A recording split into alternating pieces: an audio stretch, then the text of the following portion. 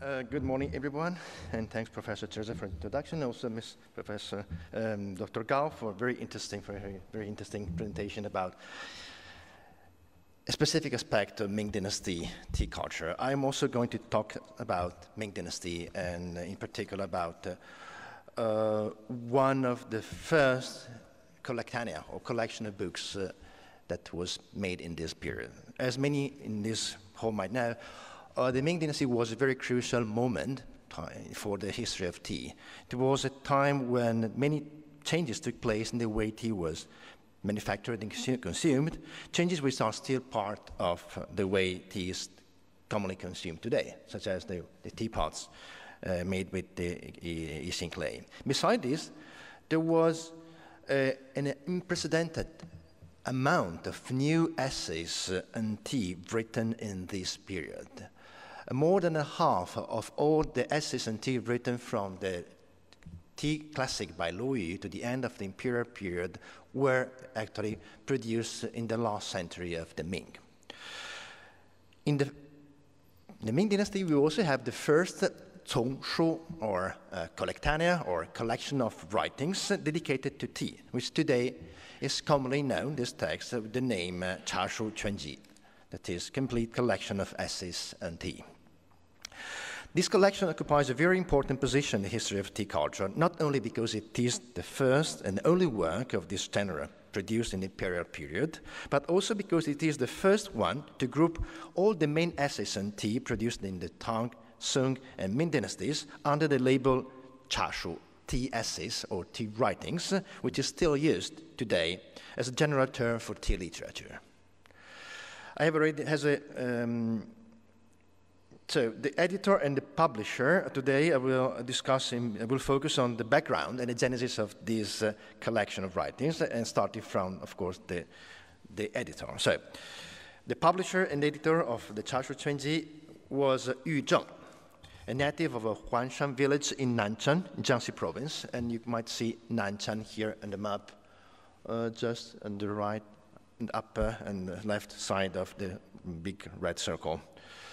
Yu Zheng obtained the Jinshi degree at the Imperial Literary Examination in 1595 and served as a director of the Bureau of Military Personnel at Nanjing for some time, until 1611, when he became prefect of Fuzhou.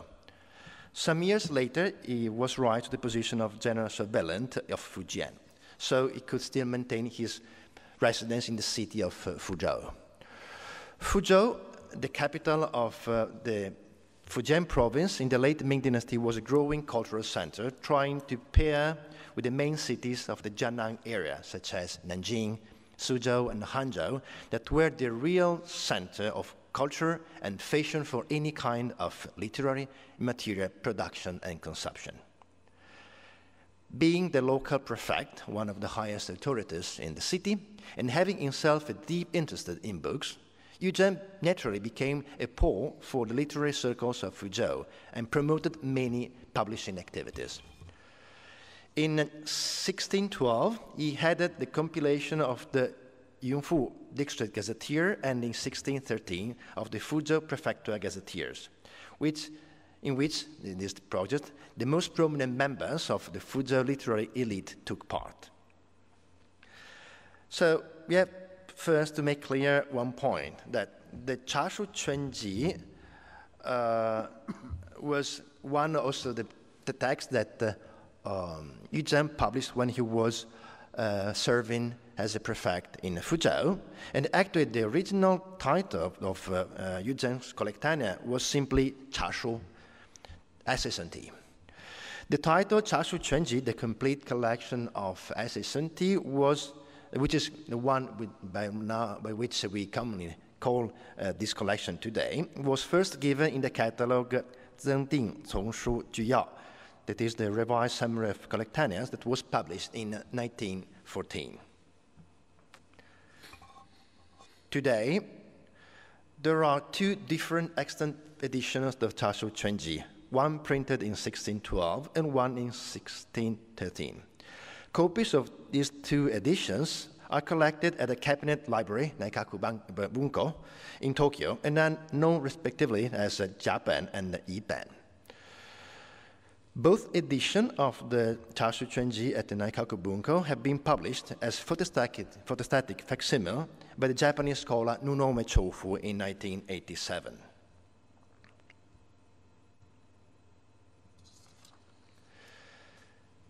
The two editions differ in their structure and number of texts and paratextual elements included.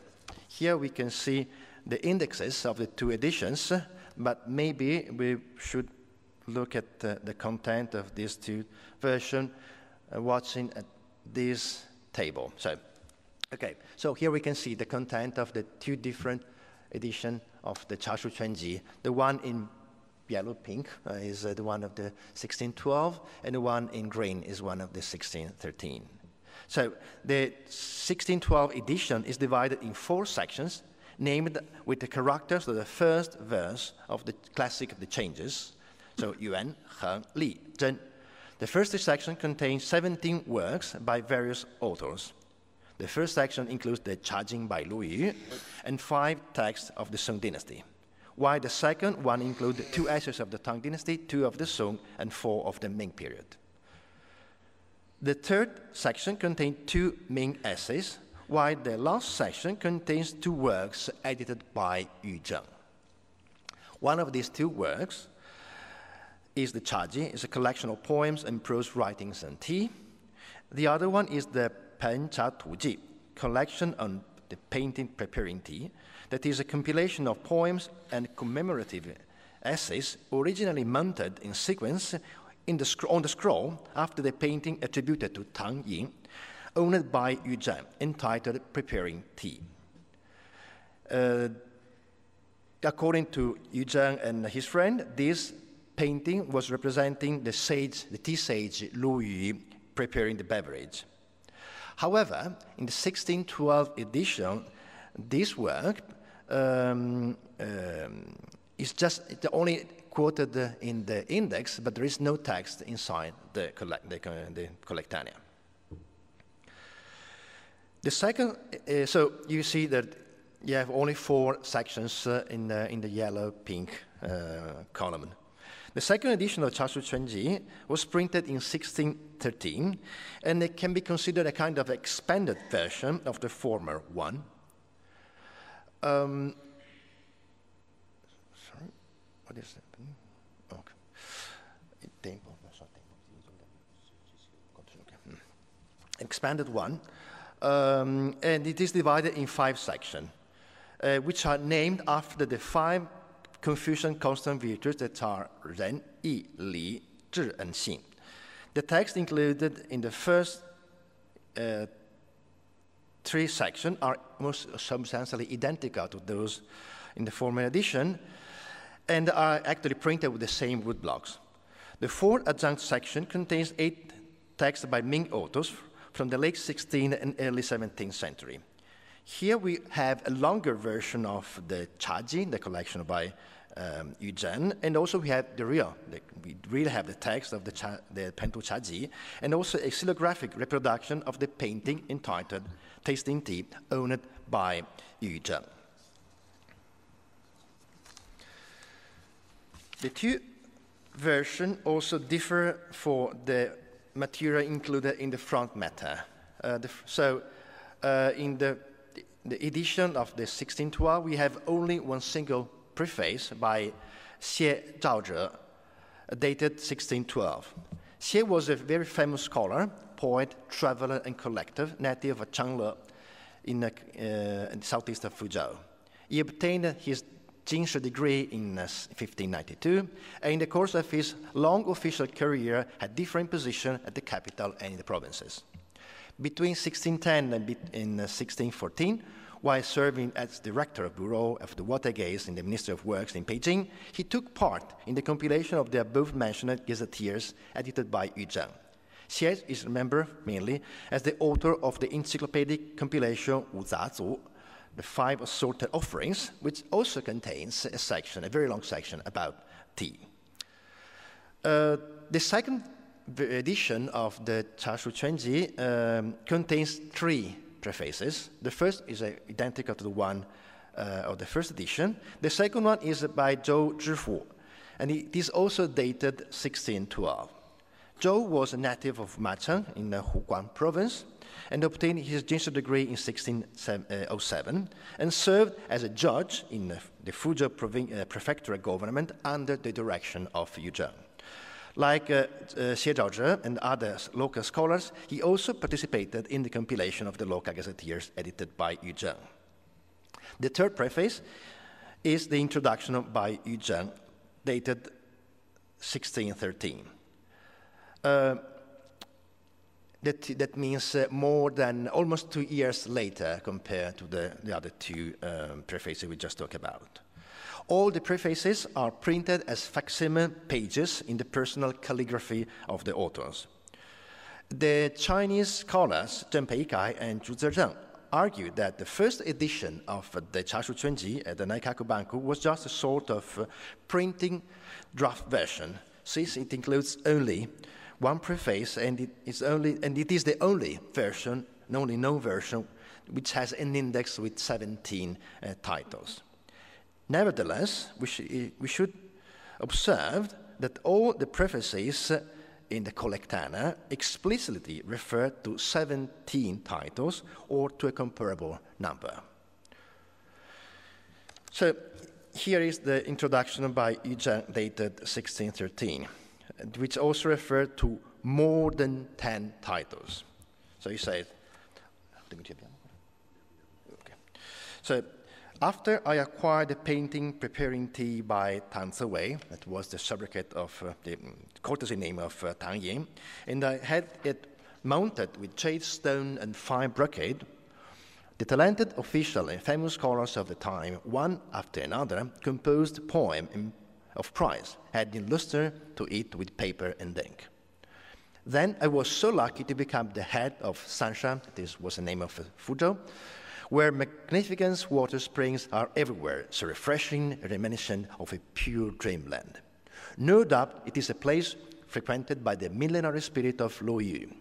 So, together with the Xu Xinggong, that is the name of a scholar called Xu Po, I made an extensive search of those ancient and modern texts that concern the discussion of tea and its law. I put more than 10 together and made the Chashu. The prefaces by Xie Zhaozhe and Zhou Zhifu also refer to the same circumstances about the compilation of the collectanea, and also a comparable number of texts. So here is the one by Zhou Zhifu that says, right? Yes, no, sorry. I think it was somehow one slide ahead. No, here it is. Yeah, right. Okay. Since the old man of Mulberry and Ramier, that is a sobriquet of Lo Yu, composed his classic, talented person and man of letter quoted it and wrote essays to expound it. At present, there are 17 of them. My perfecter master Yu Zheng, that was the name of Yu Zheng, freely himself from the burning house and follows smoothly the mysterious winds. This, of course, is a reference to his commitment to Buddhist and Taoist practices. He acquired a scroll of the painting Preparing Tea by Tang and takes it with him wherever he goes. 1 month after he arrived in Fujian, he had the painting carved on stone. He also ordered Xu Xinggong to collect the writings after Hongjian, that is the name of Lu Yu, such as the Chajing and the Shuiping. He put the texts together, revised them, and gave them the title Chashu. So also the preface by Zhou Zhifu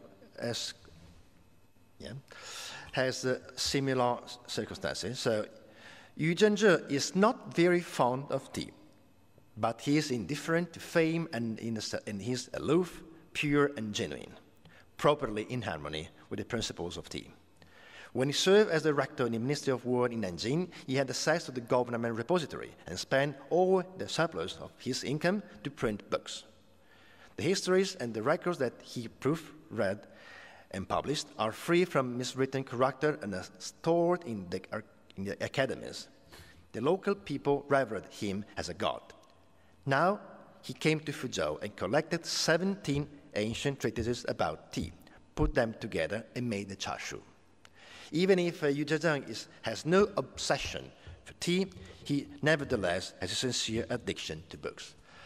I wouldn't spend much time talking about obsession, but it was a very key term in the Ming Dynasty for any kind of a cultural activity performed by the literati of the age. What would be the Chinese word? Pi. From Yu Zhou's introduction and these two prefaces, we can understand some very important aspects of the genesis of the collectanea Chashu Quanji. First, it appears that differently from what has been argued by Zheng Peikai and Zhu Zizhen, the 1612 edition was not properly a printing draft version. The collection was most probably originally planned with 17 texts. And the preface by Yu Zheng, dated 1613, also refer to more than 10, that is more consistent with 17 than 25.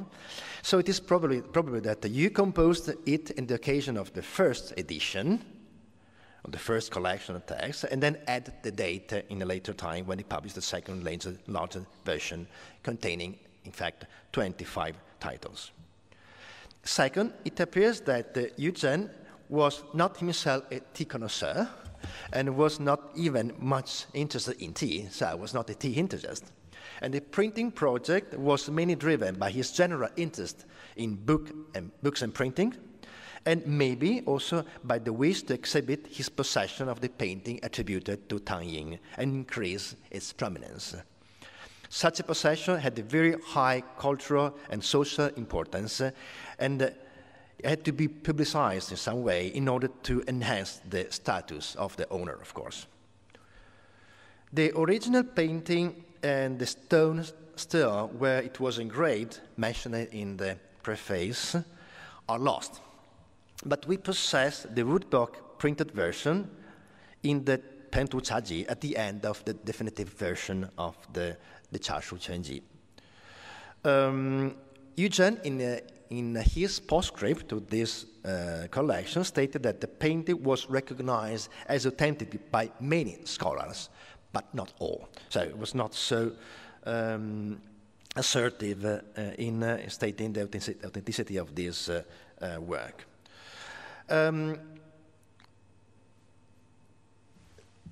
So here it is the the painting. Okay. The xylographic representation is divided in 4 panels, as you might see, that are printed on both sides of 2 consecutive numbered pages. According to the order of the panels, it is difficult to understand the relation between the 2 halves. Here you have exactly the order in which the 2 parts of the painting are published in the Chashu Quanji. However, inverting the order of the pages and removing the blank space of the page centerfold, it appears that the lines, the drawing of the rock and the water bank match perfectly. So we have the bridge that is situated at the right, at the big opening of the scroll, and that is followed by a path beside the water that leads to the woods. Unfortunately, it is not possible to define whether the ordering of the panel within the Chashu Quanji was a result of a mistaken page numbering by the carvers of the woodblock, or actually corresponded to the original painted version owned by Yu Zheng. In this case, probably also the original painting was split in 2 halves. What is striking that if in this corrected sequence, the painting in the Chashu Quanji shows an evident similitude to the painting The Bamboo Stove, attributed to Tang, collected at the Art Institute of Chicago. A simple comparison reveals that apart some differences in the overall size and the frame and the proportion and disposition of the background and secondary elements, the two pictures depict exactly the same setting with the same central elements. The main difference is in the depiction of figure sitting on the chair. While in the bamboo stove it appears to be a Buddhist monk with tonsured head, in preparing tea it is depicted as a Taoist hermit with a bun on the top of his hair and long beard. Notably, the robe and the shoes and any other particular of the two characters are identical. It is striking that, in particular, the bamboo stove on the marble and the stone table is really identical. We know that the bamboo stove has a very strong association with the Buddhist monastery of Mount Hui in Wuxi, and the attribution of the painting, the bamboo stove, to Tang is quite reliable. And considering also the fact that Yu Zheng was not so assertive about the authenticity of his painting, we might think that the painting was probably a reproduction or a modified version of the bamboo stove, whether an original work by Tang or probably a work by some later imitator. Curiously, for what I know, this fact remained completely unnoticed in all modern studies on Chinese tea culture produced in China. The preface of the Chashu Quanji also reveals another important fact, that the actual compilation work was made not by Yu Zheng, but Xu Po. Xu Po was one of the literary celebrities of Hanzhou province, famous as a bibliophile, calligrapher, and poet. His elder brother, Xu Tong, was also a new poet and attained the provincial degree in 1588. Perfect.